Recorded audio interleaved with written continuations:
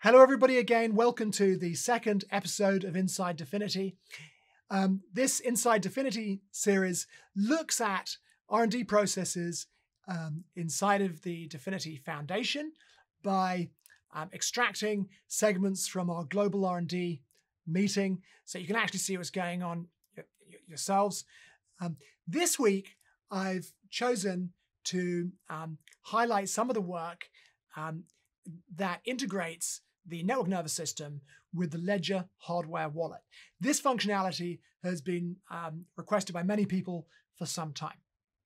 So at the moment, the easiest way to manage a balance of ICP and to stake neurons and manage neurons and vote and so on is to use an internet identity handle, which is a anonymizing blockchain authentication system, in conjunction with the network nervous system front-end Dapp, which is served directly off the internet computer blockchain. Because as you know, the internet computer is the only blockchain in the world where smart contracts can actually serve interactive web content directly and securely to users without intermediaries, delivering a sort of genuine Web 3.0 model. So today, I use it. You can use the fingerprint sensor on your laptop, Face ID, YubiKey, a ledger with WebAuthn, whatever you like, to authenticate yourself using internet identity to the NNS front-end Dapp and manage your ICP to send them to somebody else, or set up and configure a neuron. There is, however, one danger, and that is what happens if a hacker has completely taken over your laptop, say, or even your phone, because you can do this from your phone. In that case, although you're going to be able to authenticate using internet identity, the hacker might take control of your web browser and actually modify that user interface, that network nervous system front-end Dapp that you're interacting with inside the browser, and do something malicious. Perhaps even try and steal some of your ICP. So if you're very paranoid and if you're managing very large amounts of ICP, you might get a bit concerned about using the network nervous system front-end Dapp in conjunction with II to manage your assets. So to address this, some people use the command line rather than the network nervous system front-end Dapp, which is a little bit clunky and requires a high level of technical skill. So we wanted to increase the level of security attainable by everybody, okay? So to solve the problem, we've created, or a partner company we've been working with has created a new app for the Ledger hardware wallet. Now, this does three things.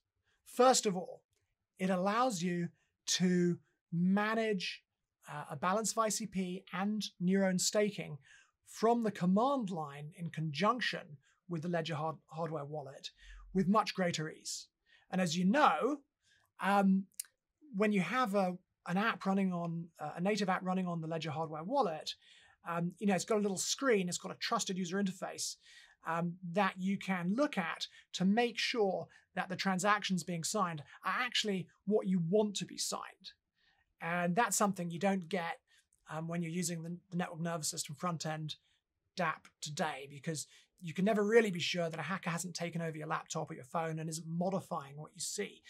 The Ledger hardware wallet gives you a trusted UI, and you can actually verify what transactions you're signing on that UI. So first of all, this new app on the Ledger hardware wallet allows you to manage balances of ICP and neuron staking with much, much greater ease from the command line, and allows you to verify every single transaction that you're signing on the trusted UI, okay? Secondly, it also allows you to add the network nervous system front-end Dapp, your account there, as what we call a hotkey to the account you're managing on the ledger device. And that means while all of the major actions have to take place via the ledger wallet on the command line, you're actually able to, if you like, log into the account and via the network nervous system front-end app and see what's happening via that nice, friendly interface that pops up in your browser. Now, in this second mode, the browser interface will show you what's going on, show you your balances and your neurons and so on, but won't allow you to take any actions. It just allows you to see in a friendly way, you know, your different balances and your neurons and the state of the neurons and so on. The third thing this allows you to do is to actually add that ledger wallet, that hardware ledger wallet, to an account in the network nervous system front-end app, so that you can take all of the major actions you'd want to take via the network nervous system front-end app, such as sending people ICP or staking ICP, or, you know, setting a neuron into dissolve mode. But while you can initiate the actions in a friendly way via the network nervous system front-end app, you will still have to authorize the specific transactions on the ledger hardware wallet, where the trusted UI, again, will show you the details of the actual transactions you're authorizing. So you can be absolutely sure that even if a hacker has taken over your laptop or phone, they can't trick you into doing something that you don't want to do. So this is a really wonderful demo. Some of the text is quite small, so you're going to need to, you know, maximize your video player to see what's going on. But enjoy. This is a really major advance that's been requested by a lot of people. Okay, without any further ado, let's watch the demo that's given by Islam. Okay. Sure. So I'm Islam. I'm on the execution team, and I will be demoing to you today our hardware wallet integration and show you how you can use a hardware wallet as a self-custody solution and potentially use it to participate in the Stalwart program. So what I have here is the Ledger Nano S. We've been working with a company called Zondex. They've been developing the ICP integration specifically for these types of wallets. And we have developed two ways for you to interact with these wallets. One is the NNS app, and the second is a command line. And I'll be demoing both of these to you now. So I'm going to go ahead and share my screen. So on the left, I have an NNS app account that I just created, and I loaded it with some fake ICPs. And on the right, I have a command line. In this case, I have connected my wallet and loaded the Internet Computer app. And the first thing that I'm going to do is, sorry, just fixing my screen. The first thing that I'm going to do in the command line is I'm going to show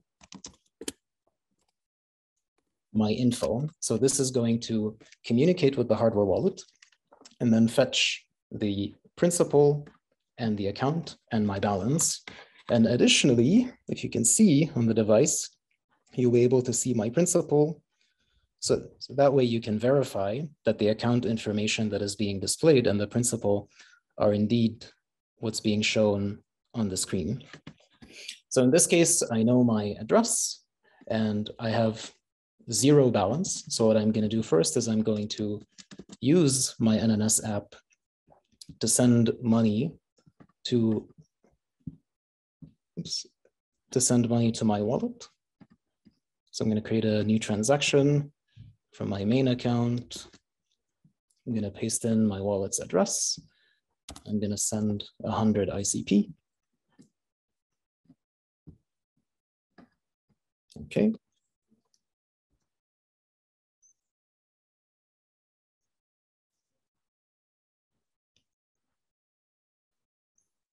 So now I have 100 ICP. If I double check on the info, the -n here just skips showing it on the screen.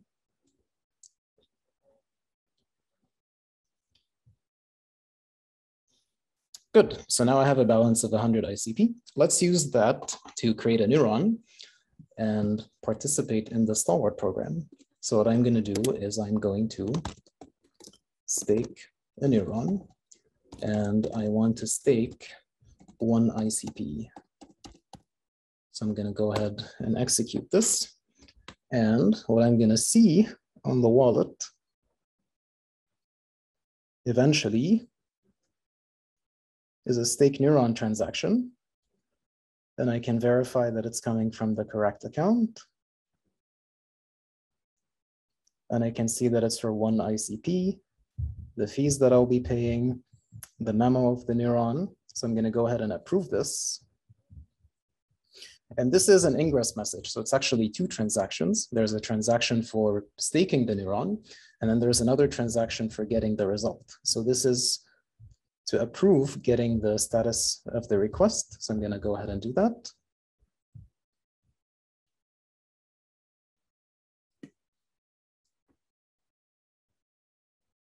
And now I have staked the neuron. So I have a neuron now with this ID. And the next step is that I would want to lock this up for a few years. So I'm going to go ahead and increase the dissolve delay, provide the neuron ID that I want to work with, which is this one. And I want to add a dissolve delay of 4 years, and let's say of 8 days to be right on time for the stalwart program. And now I'm going to see another transaction on the wallet to increase the dissolve delay, the neuron ID that I entered for 4 years and 8 days. I can go ahead and confirm.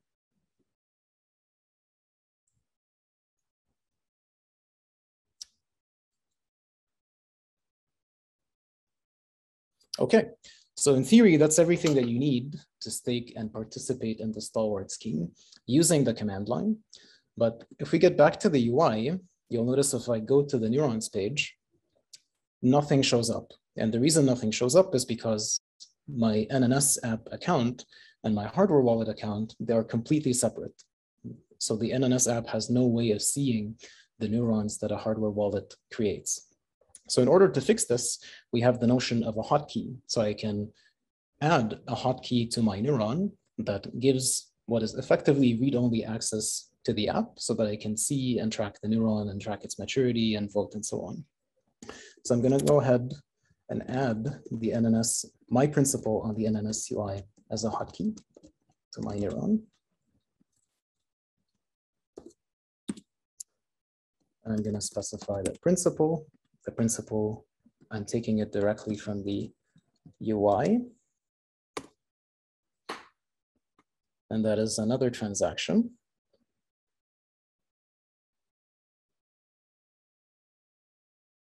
Okay, so I'm going to add a hotkey. Shows me the neuron ID. Principal looks good. Okay, I'm going to approve.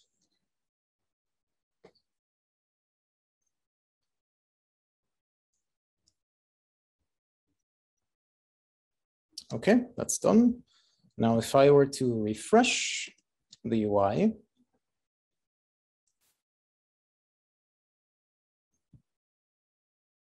give it a few seconds. Okay, so now I can see that now I have created a neuron with the command line, and now the UI is able to track it. And any action that I do, be it with the command line or the app, will be reflected in both places. So for example, I'm now ready to start dissolving this neuron. So I can say start dissolving neuron ID.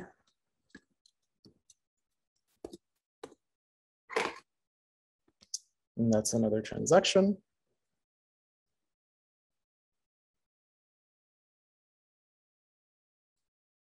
Okay, I'm going to start dissolving the neuron. Neuron ID looks good.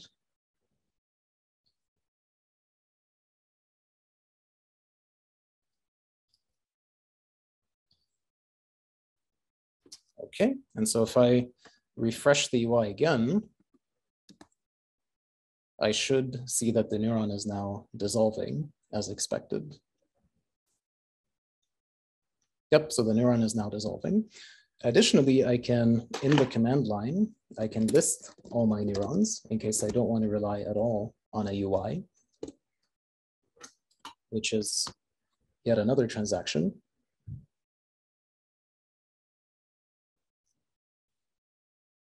Okay, so to list my own neurons, so I approve.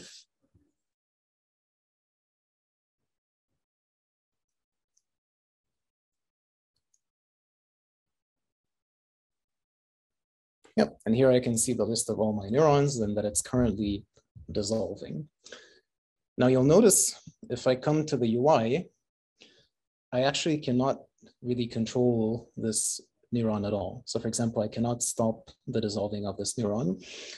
We do offer a direct integration with the hardware wallet on the UI, but in order for it to work, I first need to attach the hardware wallet. So I'm going to go down to the accounts page, add an account, and then click on attach hardware wallet. I'll call it, this is my Ledger Nano S.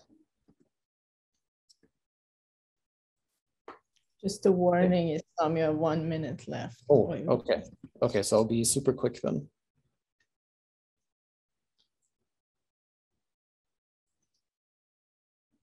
Okay, so now I've connected the hardware wallet. I'll just jump straight away to staking within the UI to show you what that would look like. So I'm going to stake a neuron. If I were to go into this neuron, then I would be able to control it. But to stake a new neuron, I can come to the UI, and in this case, I want to stake a neuron with 2 ICP.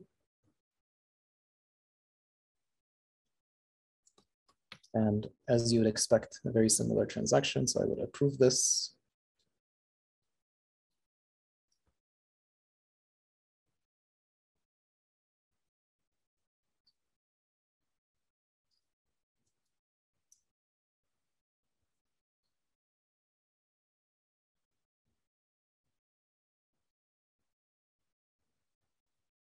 So now the neuron has been created. The UI offers me a convenient button to add the UI as a hotkey so I can track it. And now I can add the hotkey.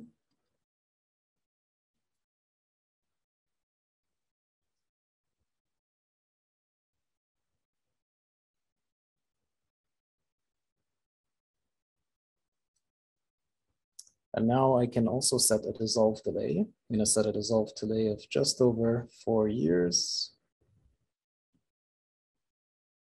I am sure.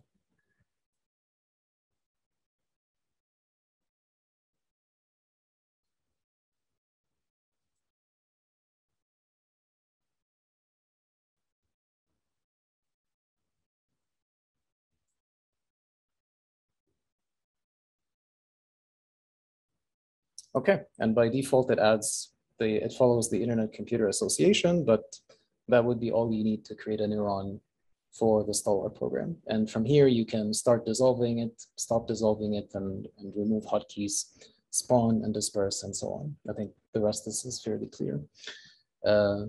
So the changes that I just demonstrated will be pushed out next week to production. The CLI that I demoed will also be available in a repository by next week. And there is a developer preview of the NNS of the Ledger app that Zondex developed that you can download and install yourself if you have such wallet and want to test it out.